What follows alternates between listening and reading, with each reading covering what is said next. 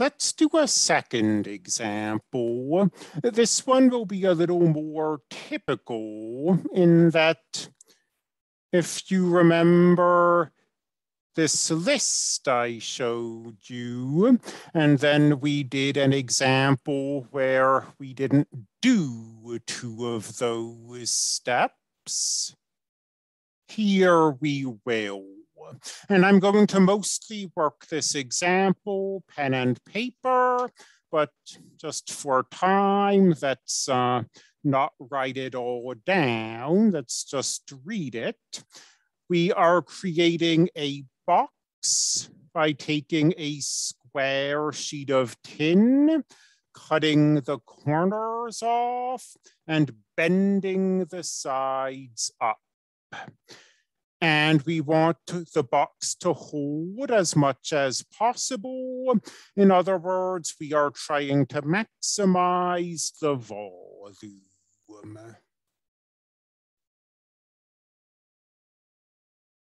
So here, I think a picture is going to be useful.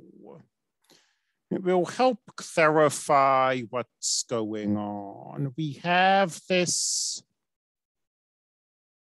12 by 12 inch square. And we are cutting the corners out.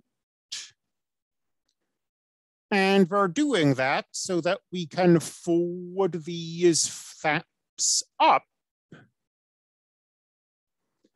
and create a box. And the volume of the box is going to be this times the height of one of these flaps. So let's label some stuff. What can we control here?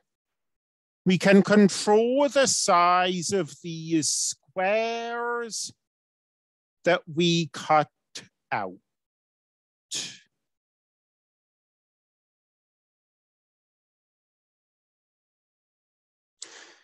And this is going to appear in the formula for the volume. The volume is going to be this times this times this.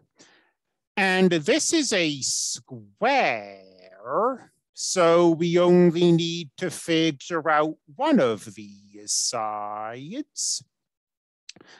Well, x plus this side plus x is 12. So this side is 12 minus 2x. And what do we know about x? X is between 0 and 6. Why 6? Well, because 6 would make this x together with this x be 12. So really, these are not strict equalities. These are strict equalities. Sorry, it's late. X is strictly greater than 0, and x is strictly less than 6. And the volume is 12 minus 2x times 12 minus 2x times x. I went ahead and foiled this off camera, and we got this.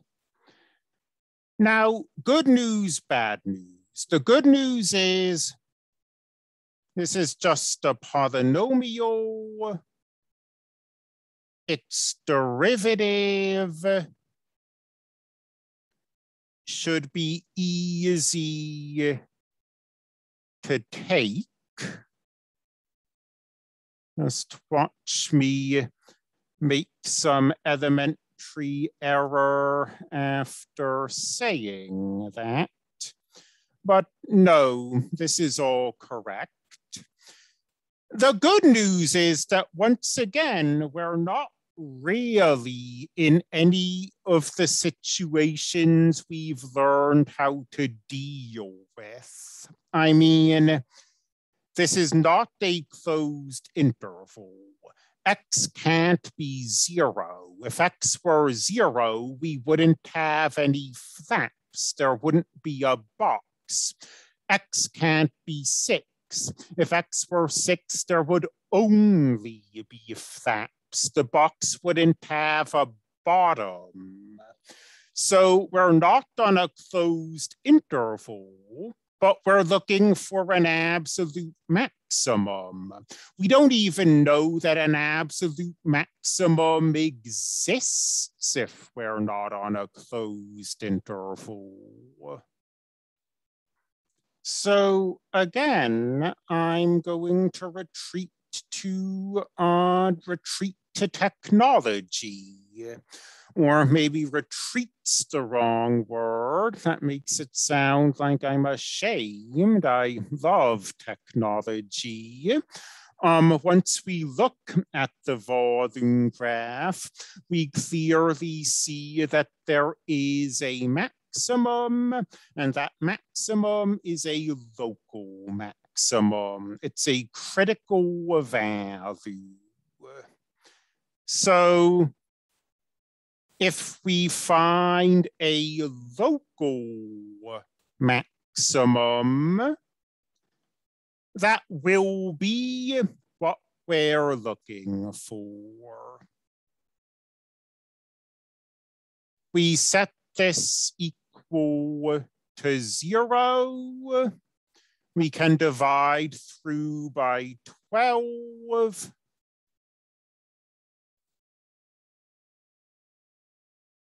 We get x minus 6 times x minus 2.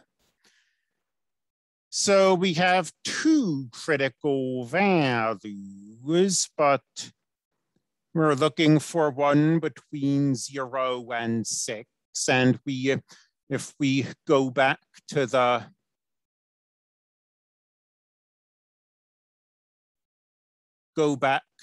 graph, 6 is clearly a volume of 0. That's not what we're looking for. So the critical value at 2, it is. And you can